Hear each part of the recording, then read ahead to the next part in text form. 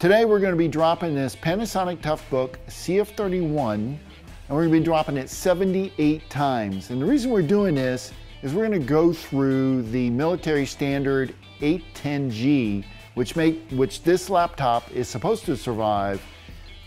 Basically, we do 26 drops from 48 inches, which is about here, and another 26 at 60 inches, which is about here. And then we're going to do 26 more drops from this height, which is 72 inches. So the CF-31 that we're going to be testing today is in good condition. It has all of the port covers. You can see the back port cover, the side ports are all good. The bottom has all of its covers, and the unit itself actually does work. We're going to turn on. Take a minute. There it is. See the Panasonic logo, and there we go. We are in Windows. So the unit does work. We have it ready to go. So now we're just going to let her drop.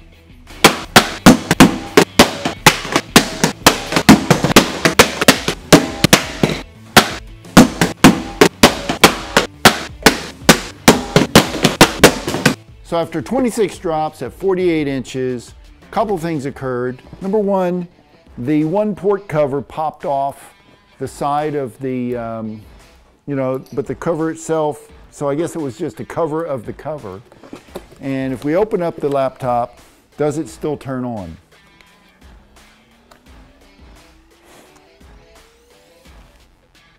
Yeah, it still powers on, and the screen itself is not cracked at all. Now we're going to do it from 60 inches.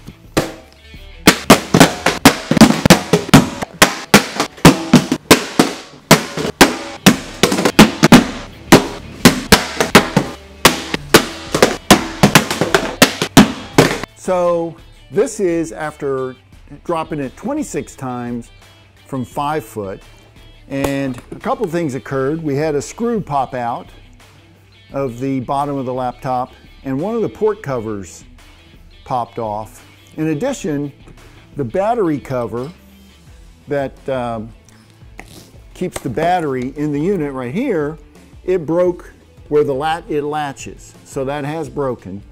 And to see if it powers on, I'm going to put the battery back in. We're going to open it up. However, if you look, the keyboard, the key is popped off of the keyboard, but the screen itself is still intact and not cracked. So unfortunately, the laptop itself does not turn on, and that's only after dropping it 26 times from the 5 foot distance. So far this laptop has gone through 52 drops.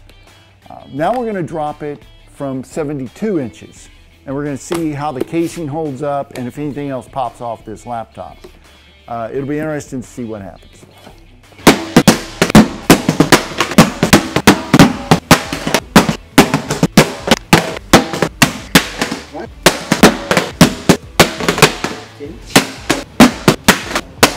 So this laptop so far has gone through 26 drops from 48 inches, 26 drops from 60 inches, and I just completed 26 drops from 72 inches. And if we take a look, the screen itself is not cracked. However, we already know it doesn't power up after the 60-inch drops. The casing itself is in pretty good condition. Another key popped off the keyboard, the F1 key popped off. But if I look here, another screw popped out as well. I had a screw off the bottom pop out, and I'm not sure what that means. The handle, because it did get dropped on the handle, the plastic piece that holds the touchscreen stylus in place has kind of come out of the groove. But overall, casing-wise, I'm not seeing too much damage. You can see on the corners here where there's some denting going on, as well as over here, but that's on the plastic. I'm not seeing any cracked. Well, I take that back. In fact, here's where the screw came out, is on this corner piece. You can see where it's loose here. So that's where that screw came from. And the other screw apparently is the other corner on this side. So the two corner screws have popped out.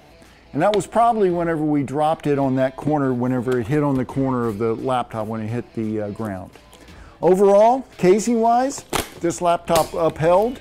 The screen itself looks like it stayed pretty well intact with no cracks.